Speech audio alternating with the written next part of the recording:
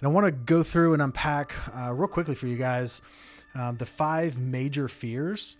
And really, they are the major fears and the 5 pyramids of your human performance. Fear is a very real thing, and it's a good thing. Like if you get back to our, caveman days, like fear and stress, like that's how you didn't get eaten by the lion or get eaten by the bear. The biggest fear in your physical life is pretty simple. It's death. And one thing that's congruent in a lot of these fears is the only way to work through that, to get over that, to get past that, is actually to walk towards that. As you can see where we are, I just wanted to get on here and tell you, like, how many of these people are lying in these graves right now with ideas still in their head, with these thoughts that they had of doing these things that just never got around to it, that got busy with the everyday routine of life, that got busy with all of the stuff that we occupy all of our time with. Reality for me is when I think of the fear of death, it's really the fear of not living life the way that you should. It's a fear of not leaving behind what you should. It's a fear of not having said the things you wanted to say, of done the things that you've wanted to do. And so it's not actually the fear of death, it's really just the fear of not truly living. In the intellectual pyramid, there's this fear of being found out.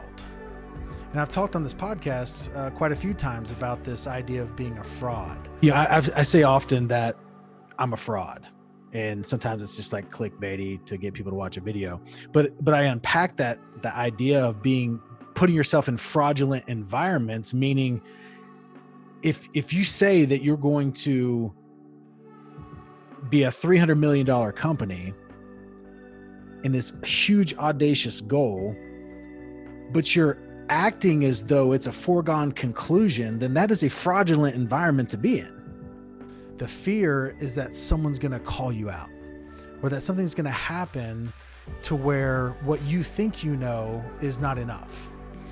And so the only way that you can combat that fear is by continually learning, and not only learning, but applying what you're learning to your life.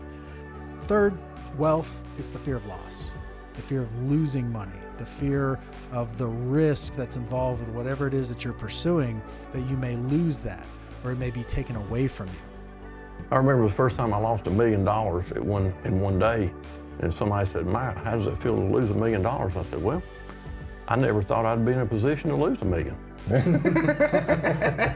It didn't feel good, but I tried to look at it the right way."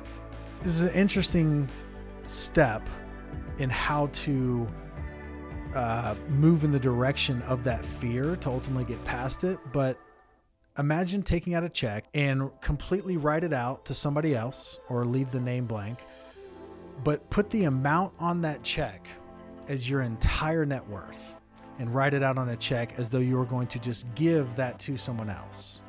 But just the act of doing so, or attempting to do so, will move you in the direction of that which you fear, which is losing everything.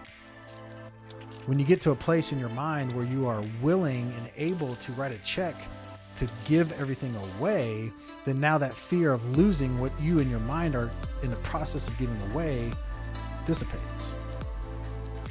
In the relationship pyramid, the biggest fear that's most prevalent in people right now is this feeling of being alone. And we're in a situation right now where we've been purposely isolated for good and not so great reasons, but isolation causes death, and this fear of being alone is very real for a lot of people right now.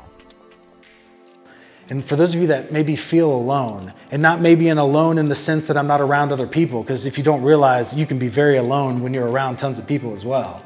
I've been in my most alone moments ever when I was surrounded by people. But it's because I was alone in my thoughts and I was alone in my head. But for those of you that are going through that right now, I would just ask you, what are you waiting for? An actionable step to walk towards that, and this one, again, just like the last one, is going to be a little funny. It's going to sound odd, but try to damage your relationship.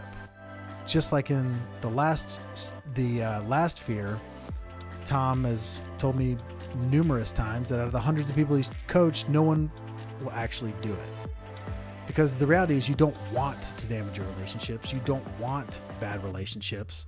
But this fear of not wanting to be alone, just step towards it. What would I need to do in order to actually be alone? I would need to damage the relationships from people around me.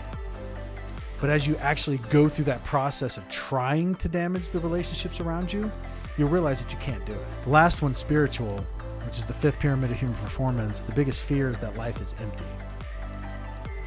But the actionable step for being able to step towards this fear that life is empty or that life is meaningless is to simply try to prove that life is meaningless. And it's an interesting process as you try to convey and articulate why life would be meaningless.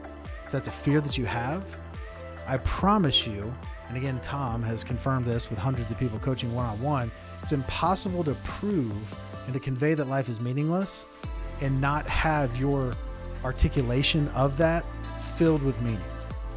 Kind of getting to the reality and the understanding that what you do does matter and that it does make an impact and has a ripple effect potentially through generations. And having that meaning of knowing that like what I'm doing today is going to be connected to things that happen years and years from now puts way more importance on honoring your word and doing the things that you're supposed to do. It especially helps in the negative places that you can go to and the negative things that you can be involved with, of understanding that those things are going to be connected too. Like if you're making the wrong choices and wrong decisions, that at some point that's going to come around and it's going to overflow into all the other pyramids. And so as you look at all five of these fears, death, being found out, loss, being alone, that life is empty, which one of those resonate with you? Which one of those are a fear that you may have right now or that you've had in the future? And which ones are the ones that seem to be coming up the most? On a weekly basis, which of those fears are most prevalent in your life? That would be the one that you want to start with. You don't have to start with physical. The one that's most prevalent in your life is the one that you ultimately need to start going down this path of walking towards it.